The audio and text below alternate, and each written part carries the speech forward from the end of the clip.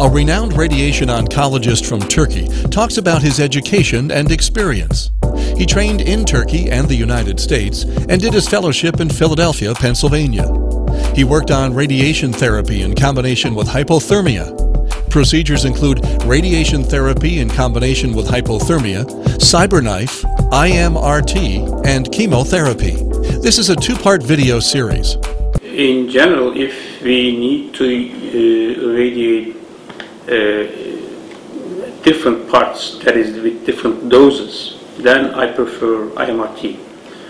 For example, if we have a patient with a nasopharyngeal cancer, we definitely need to irradiate bilateral neck too, even if there is no lump in the neck.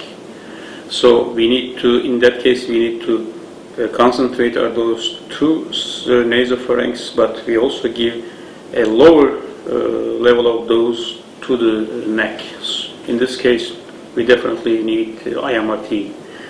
But in some cases, such as acoustic neuromas in the brain or meningiomas, when the lesions are very close to critical structures and margins are visible, then in those cases I definitely use Cyberknife. So the selection of the technique depends on the case. Cyberknife is an excellent device to give radiation to previously irradiated regions. We use it for acoustic neuromas and meningiomas. Those are benign tumors actually, but because of their locations, they may be very problematic. We had many patients with lung cancer, and we had very good results in lung cancer cases.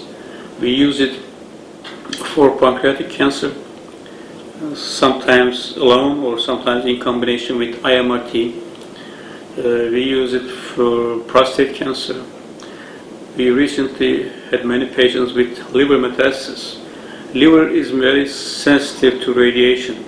Until recently, we were not able to use radiation for liver metastases, but with the advent of Cyberknife, we can easily treat liver metastases with radiation.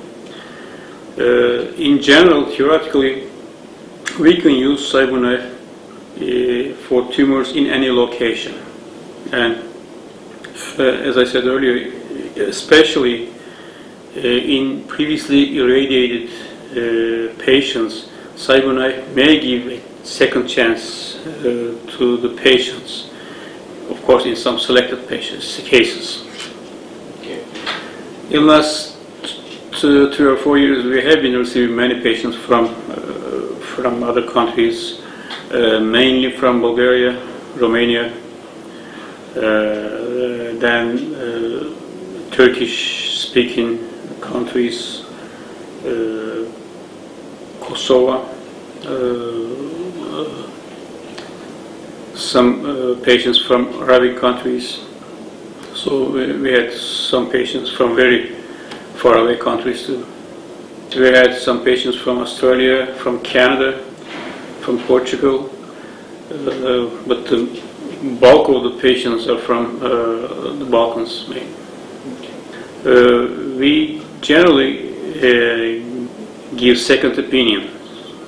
That means if we receive the documents about pathology, about the medical history, about the recent situation and previous treatments, then we can, and if we see the images, then we can give a rough idea if the patient is suitable for Cyberknife or IMRT. We can give an idea. Medical Tourism Corporation facilitates affordable medical and dental treatment at world-class international hospitals and clinics. Fill out the estimate request form on our site, medicaltourismco.com, for a free quote